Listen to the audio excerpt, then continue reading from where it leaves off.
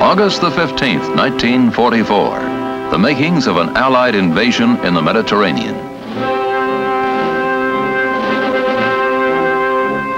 Soon, these men will step ashore along enemy-held beaches, and an operation called Dragoon will be underway.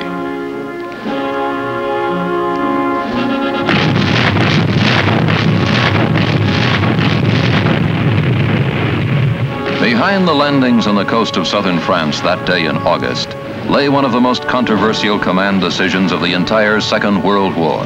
A decision born in the grand strategy showdown talks of 1943, involving the heads of state of 4 major powers in Cairo, Egypt, and in Tehran, Iran. With these world leaders and their military commanders rested the lives of tens of thousands of fighting men, as well as the ultimate outcome of war in Europe.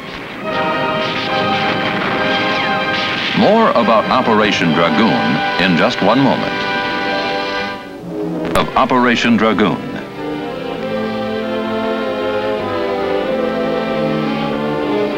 The Tehran meetings were held in the Russian embassy with maximum security provided. Churchill later said in his memoirs that Molotov reported Soviet secret intelligence had uncovered a plot to kill one or more of the big 3. The day of the conference, troops and police were everywhere around the embassy.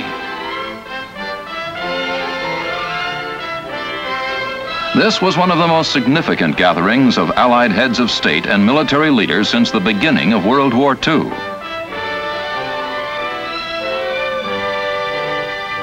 The big question mark was Russia. Would the Soviets prefer the move into southern France proposed by America? Or would Stalin, like Churchill, prefer new efforts in Italy and the Eastern Mediterranean? The answer came only after much deliberation. Stalin, apparently playing a waiting game, was in a position to side with Roosevelt, who continued to stress the need for operations in northern and southern France.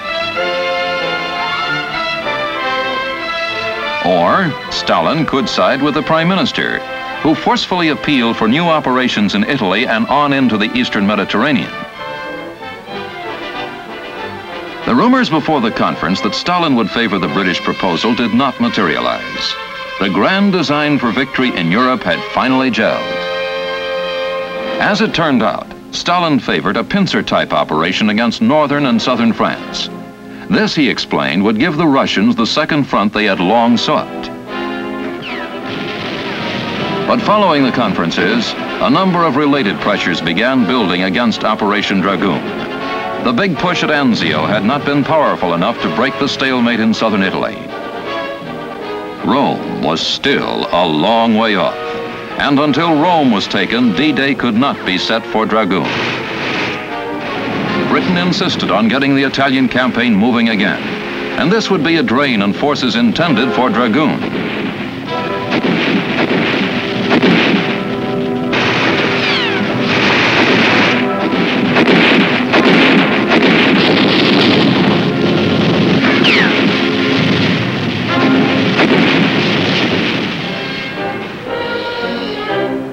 The newly appointed Overlord Commander, General Dwight D. Eisenhower, was well aware that strategic focus was upon him. He needed Dragoon in support of the Normandy invasion, yet such things as the shortage of landing craft began to make Dragoon appear less feasible. At General George C. Marshall's suggestion, the American Chiefs of Staff delegated their authority to Eisenhower so he could confer with the British and determine who was to have logistical priority in the critical weeks ahead. Talks with the British resulted in compromise action. For the present, the fighting in Italy was to have priority over all other Mediterranean operations. Meanwhile, plans for Dragoon, the invasion of southern France, were to continue. But despite spirited Allied attacks in Italy, the stalemate there persisted.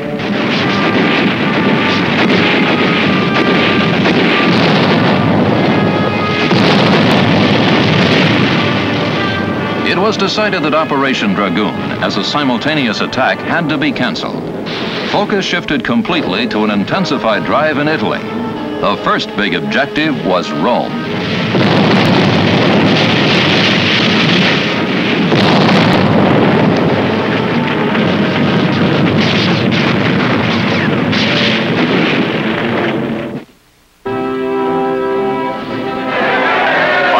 on June 4th, the Allies victoriously rolled into Rome.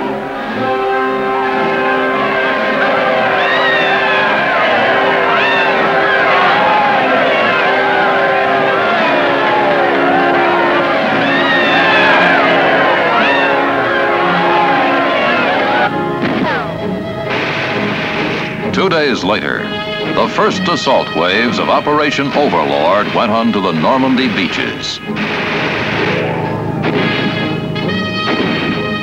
Eisenhower continued to present a strong defense for supporting Overlord with an invasion of southern France. Britain again stressed a desire to advance north toward Hungary through the Ljubljana Gap. Both Marshall and Eisenhower pointed up the need for a new major port in the south of France for the passage of the 40 to 50 divisions waiting in America to fight in Europe. The port of Marseille in southern France would provide the facilities needed. In Naples, preparations began immediately in compliance with a Supreme Allied decision to launch Operation Dragoon on August 15, 1944.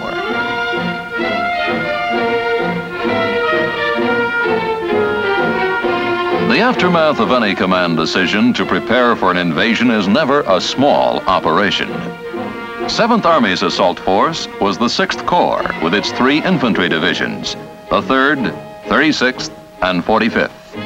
They alone represented a force equal in number to the population of a middle-sized American city, over 80,000 men, all seasoned veterans of one or the other of the campaigns in North Africa, Sicily, and Italy.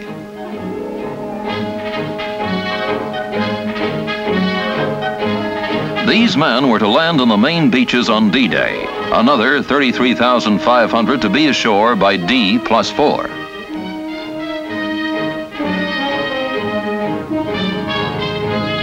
The logistics involved in planning for this task force was a staggering consideration. Transportation alone, with all kinds of surface craft, ships, and vehicles, required the greatest skill and coordinated planning.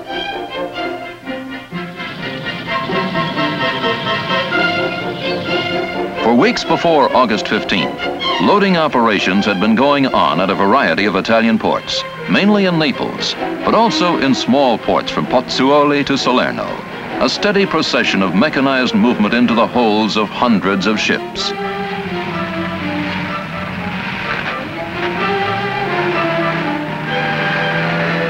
In the days following the capture of Rome, this assault force had undergone concentrated pre-invasion training, with stress and physical conditioning, individual combat training, simulated amphibious landings.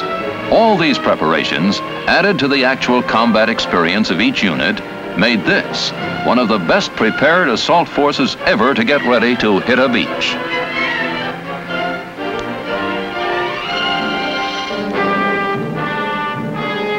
By the 12th of August, men, weapons, equipment, and supplies of the entire command were aboard ship and on the way. The coordination of such a complex armada was itself one of the most challenging tasks of the invasion. Every movement precisely timed. All convoys speeding toward the west coast of Corsica to rendezvous and then move north to France. For most, this time aboard ship was not a new experience. Other campaigns had taught them how to wait, as well as how to fight. The invasion fleet was now well on its way. The first Special Service Force landed on the offshore islands of Levant and Port-Cros the night before the main landing. At about the same time, French commando units struck on the flanks of the mainland assault beaches. At Allied airstrip,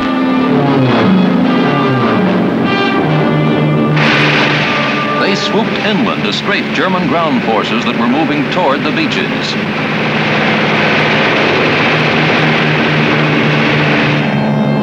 The airborne troops jumped over the pre-selected drop zones, not far from the port of Fréjus, where Napoleon once landed by ship to begin his last 100 days as Emperor of France.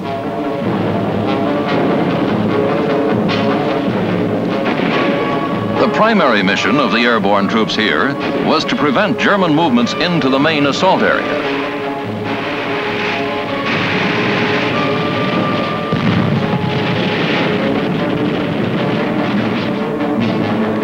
decoy bombings down the coast diverted the enemy for just so long.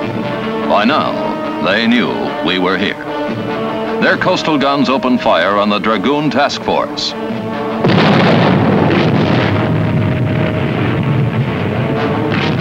We returned the fire.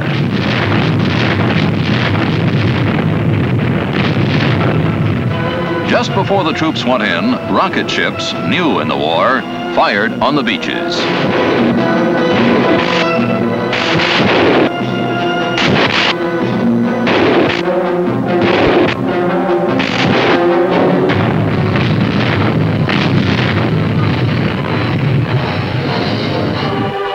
Now it was time to disembark into the landing craft. Each hour was a matter of minutes away. At about the same time in Italy, glider-borne troops took off, heading toward the area of Le Mouille in France, a suspected enemy assembly area for counterattack.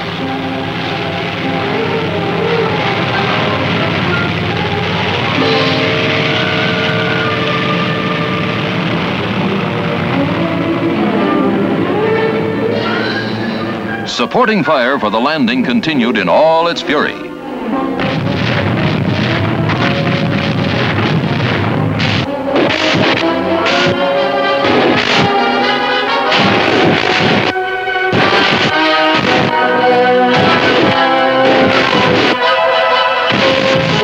Only seconds now before they hit the beach.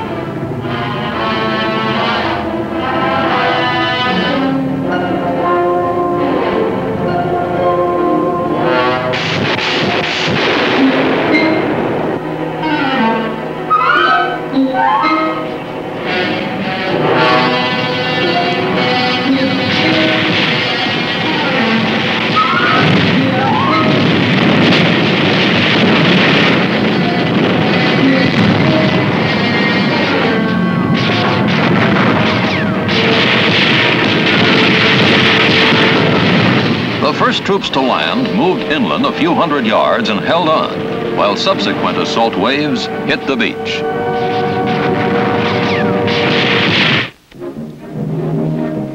The first messages began to trickle back to the command ship. Landings on time. Enemy opposition light. Beach operations going better than expected.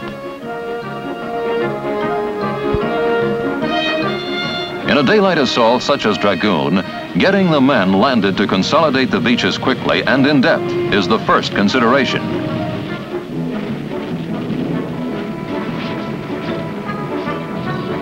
The next mission was to bring in the machinery of war, the supporting weapons, tracked vehicles, all the equipment and supplies that would make it possible for the Allies to reorganize quickly for the advance to the northwest.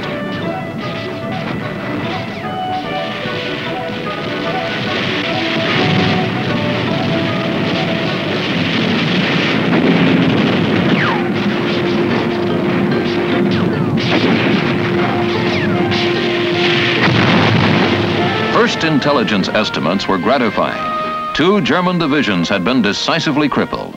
Within hours of the first landings, more than 2,000 prisoners had been taken.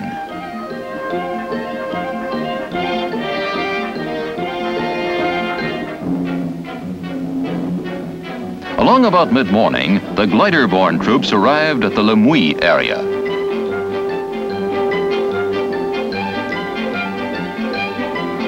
Rough terrain and high winds made landings hazardous, and there were casualties.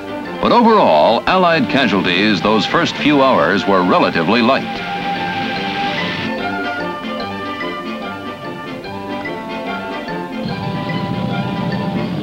The push inland began following consolidation of the beaches between Saint-Raphael and Cavalet.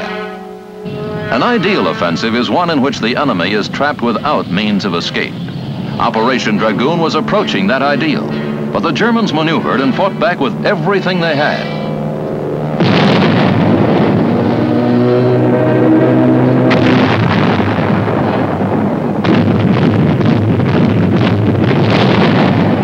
French troops concentrated on Marseille and Toulon, while the Americans moved toward Avignon.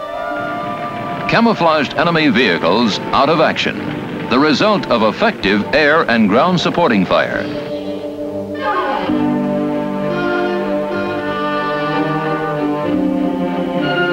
Less than 2 weeks after the landings, an all-French assault force entered Marseille.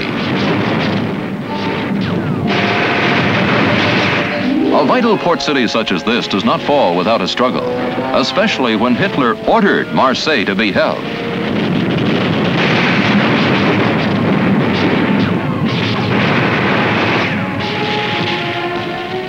The French forces finally took the city on August 28th. Marseille could soon be receiving troops direct from America. And everywhere was the wreckage of war. Soon, the French took still another port, Toulon, another strategic prize. A waterfront city showing the thoroughness of our aerial strikes.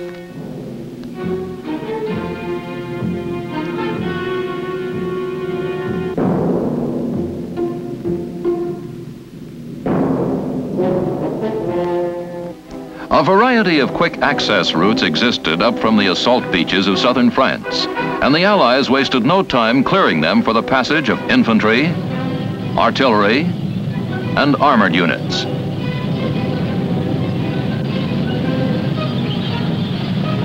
In a special order of the day, the commanding general of the 7th Army, Lieutenant General Alexander M. Patch, told his men, "Keep advancing. The enemy," he said, "is perplexed and stunned, and the opportunity for decisive results is ahead of us." While the troops pushed on, the enemy was kept off balance with our artillery fire.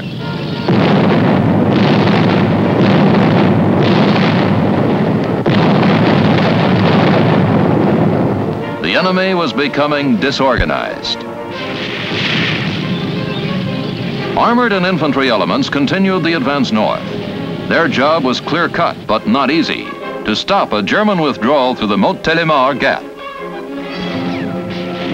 The terrain would be getting tougher now, maneuvering more difficult. There were rivers to cross.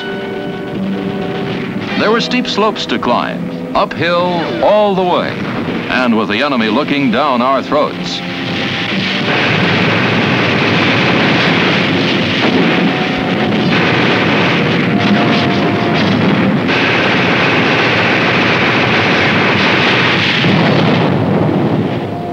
Our artillery engaged in a duel with enemy guns.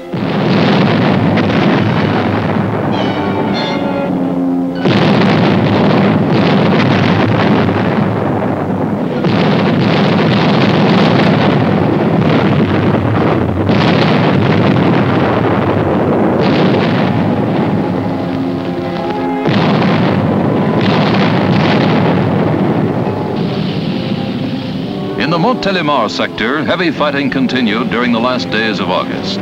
Some of the German forces managed a hasty withdrawal.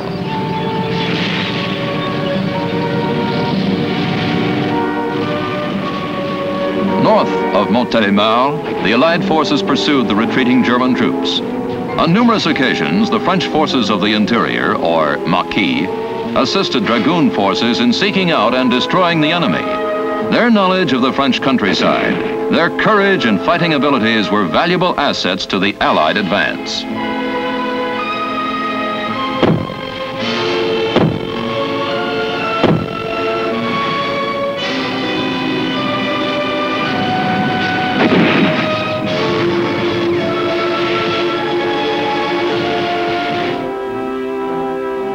Recognition of the Free French efforts in fighting and capturing the enemy was evident when General Patch awarded to Mac Romont, local Maquis leader, a Silver Star.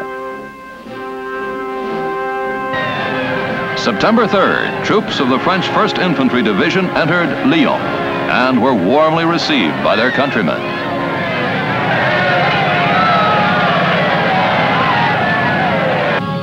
Our forces continued to sweep north. Less than 1 month after the landing on southern France, troops of Operation Overlord had fought down from Normandy beaches and linked up with the advance element of Dragoon, 13 miles west of Dijon. This meant a 3rd Army group, the Dragoon forces, was now added to the 2 Army groups already under Eisenhower in the Overlord operations in northern France.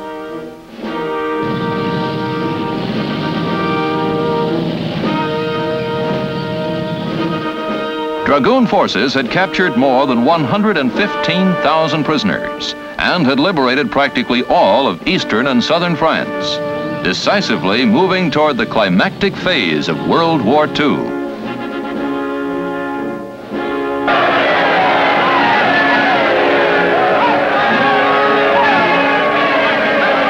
There is perhaps no happier sound than the noise of a newly liberated town.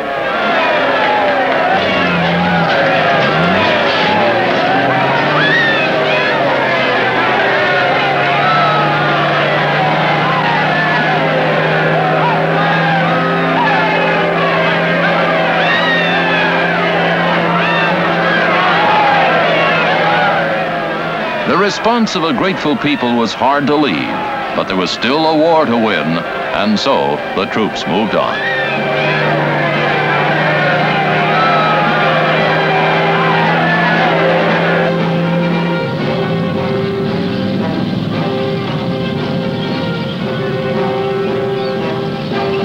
The command decision which created Operation Dragoon was the result of discussion on the part of some of the most astute political and military minds of our century. A decision carried out by such commanders as 7th Army's General Patch, 6th Corps' Lieutenant General L.K. Truscott Jr., a decision transformed by the individual soldier into effective action on the battlefield. General Eisenhower had this to say about the true hero of the battle, the American fighting man. He has surmounted charges into desperately defended beaches. He has fought his tedious, patient way through the ultimate in fortified zones. He has endured cold, hunger, fatigue. His companion has been danger. Death has dogged his footsteps. He and his platoon commanders have given us an example of loyalty, devotion to duty, and indomitable courage that will live in our hearts as long as we admire those qualities in men.